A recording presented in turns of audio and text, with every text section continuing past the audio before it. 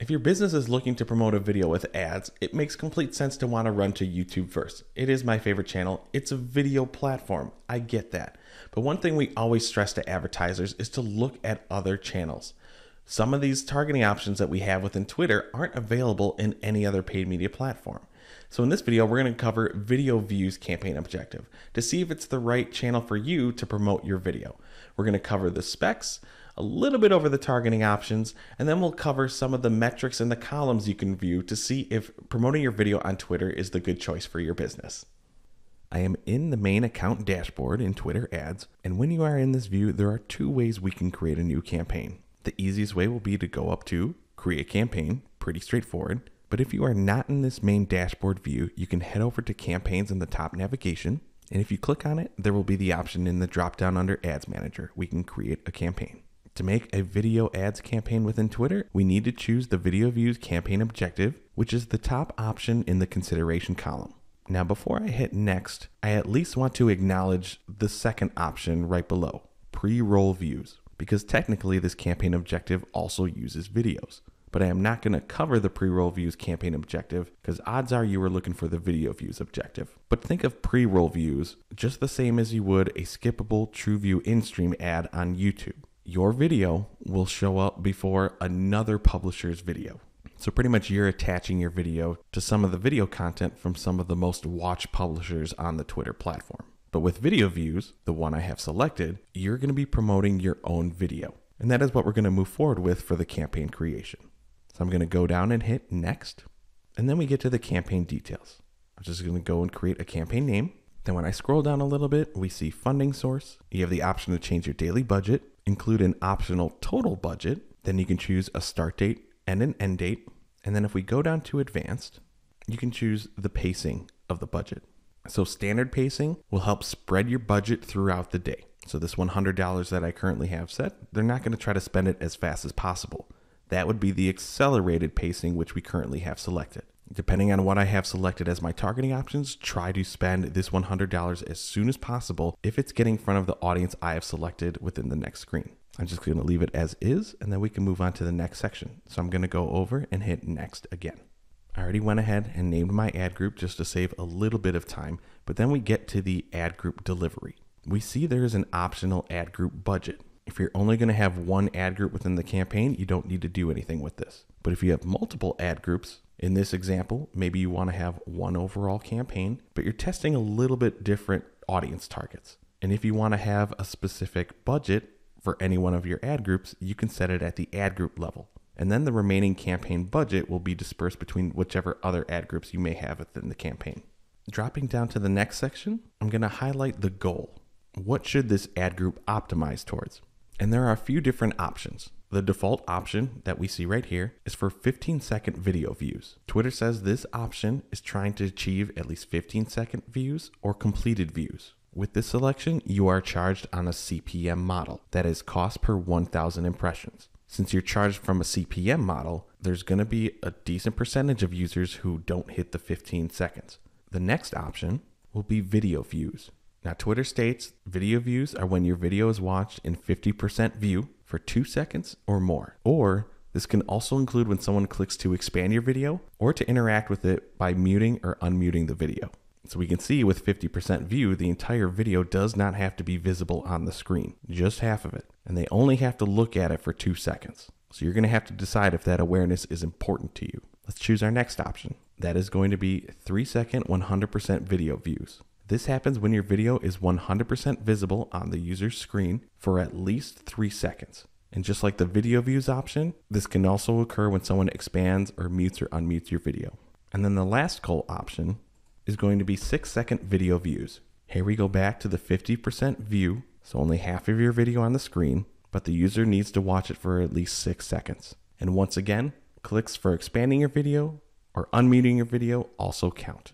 As an early heads up, Twitter warns this specific goal for your video ads campaigns is not available for retargeting at this moment. So any audiences that you have created for Twitter remarketing, that includes customer lists, website visits, app interactions, you will have to choose a different campaign goal if you want to use a video views campaign objective. So this is definitely one of the unique parts of a video views campaign. So we can see how the goal portion of the ad group setup is pretty unique to the video views campaign objective. But then we can scroll down to bid strategy. The default and recommended option will be auto bid. This is letting Twitter try to optimize towards the best results depending on what ad group goal you have selected. But then if you choose maximum bid, it's going to give you more control over how much you're paying per video view. And remember, sometimes that view can count on clicks and interactions with the video ad. So as we go down to the next section is pay by, we're paying by the 6-second video view because that is the goal that we have selected. If I go back and switch it to the recommended 15-second video view, remember that's the one I said has a CPM model, so I'm paying by the impression. The other two goals were video view based as well. They're just different results on how they're counted as a view. This section, the pay by section, will automatically update depending on which goal you have selected. You can hear my mouse clicking right now. I can't change anything. There's no other drop down. So it's pretty much out of our hands. Just focus on the ad group goal. Jumping down a little bit, you can set a frequency cap. Initially, I would leave it as automatically optimize. And then as the campaign goes on, if you're seeing that users are seeing your ad too frequently, you may be concerned it might be a little bit annoying, then you can always go back and edit the ad group details to control the amount of impressions a user may see your video ad in a certain amount of days. And we see those options are 1 day, 7 days, or 30 days. I'm going to close this out and scroll down. Here we pretty much get to all the targeting options on Twitter. And I am not going to spend too much time on this because I've already created a video on the targeting options that you have within Twitter. You can watch that one right here. I'll admit it's a little bit out of date, but for the most part, everything covered in that video is still relevant. So you can get a better understanding of what options you have to get in front of your target audience. So we see the main demographic data, gender, age, location. You can choose a specific language. Scrolling down, we can choose specific devices, device models, and carriers. Custom audiences, if you have created some of the retargeting options, you can include them here, unless it was the 6-second view audience that we discussed before. And once we get down to targeting features, here's where some of the unique options that are really only available on Twitter exist. And since I want to include something, at least for this example campaign, let's choose a few different options just so you get an understanding. So first could be keywords. And as I started to include some deeper targeting options, we see that my audience estimate on the right-hand side noticeably went down. Let's try to find another one. Adding a few more, it popped back up. A very unique option is going to be follower lookalikes. You're not targeting an account's followers. You're pretty much reaching people who have similar interests as the users who follow these accounts. So there's just a few options. Again, there are a lot of other types of targeting options that you can look at. So go check out the other targeting video I mentioned so you can get a better understanding. Next, we have some control over the placements. This is where people can see your ads. We cannot turn off home timelines, pretty much the main home feed. And I don't know why you would want to do that anyway. You could turn off profiles. That is, someone's looking at a specific account, going through that account's history of tweets, potentially an ad can show up within that user's feed. And then the search results. There is a search engine feature to Twitter. So if someone's looking for a specific hashtag, topics about tweets, whatever the results are from whatever the user was searching, potentially ads can appear within that feed as well. I always like to leave everything on because I'm mostly targeting an audience, not necessarily where that user is viewing information. And next, we get down to the creatives. If you've created a tweet with a video in it, you can already select one of the old options. But if you want to create something new, you can head to this button right here, create tweet. It's got the plus and the little quill. I'm just proud of myself that I knew what that symbol was. And then we can go ahead and create our tweet. Now, I already made a video that went over the specs for the main ad formats for Twitter ads. And we did talk about video ads within that other one, but I still want to cover them for this particular video because it's important. The first part is the tweet copy. And for a video ad, we get 280 characters. In this case, I added a link. Every link that you use will reduce the character count by 23 characters. Next, I'm going to select photo or video. Once we get down, we're going to show that it is a video file. But if you want to choose a call to action, you can add it. The default option will be sending users to your website, but you also can promote your app. If you choose the app category, it's going to take away the URL. Default CTA is going to be install. If I switch it back to website, we see if they click on any portion of that, I know I needed a headline. It's just going to send users to my main URL. I just named my card really quick, and then we can choose the media. Now, the option I selected was photo or video, but in the case of video, we can see the file types that are accepted are MP4s or the MOV files. The file size for videos can be 1 GB max, but Twitter recommends to try to keep them under 30 megabytes. I just uploaded a video. It's from our old bloopers one. I'm sorry, Michelle. It's just the only thing I had. I know this particular video is fairly short. Twitter does recommend a 15-second or less video. Just understand the user behavior of Twitter. They're scrolling constantly. Attention spans are a lot lower, but videos up to 2 minutes and 20 seconds are supported. So if you really feel you'll have a strong video content that's going to keep users engaged and going to keep them from scrolling within the feed, go for it. But I actually do agree with Twitter on this one to try to keep your videos a smaller length. This is not YouTube. People do not go to Twitter purely to watch videos. So either make your creative extremely entertaining if you want a longer video, or just get to the point so they can move on. But if I scroll back up, I can head back to the main media section, and there we can add a headline and website URL. Note that this URL can be different than any of the URLs that I put within my actual copy. Understand it's a boring headline. Hopefully you can have something more engaging for your users. But now you see what this tweet would look like now that I put it all together. I can go back up, tweet this right now, or I could save this as a draft or schedule it for later. In this case, I'm going to schedule it for later, knowing that my campaign will eventually go live. So then I'll click schedule, and then you can see they're keeping me on the tweet composer. That's because when I needed to create a new tweet, it opened up another tab. So let me go back into the ad group setup, and then I need to drop down to this selection right here, because the creatives I can already select right now are only looking at the organic tweets, but I can look at other promoted only tweets. And in my case, the one I created as a draft, I scheduled it for later. And there's the new tweet that I just created with the video. I don't need to preview it because we already saw it in the tweet composer, but if you're going through older tweets and you don't remember what it looks like when you created it, you can go up and take a look at it.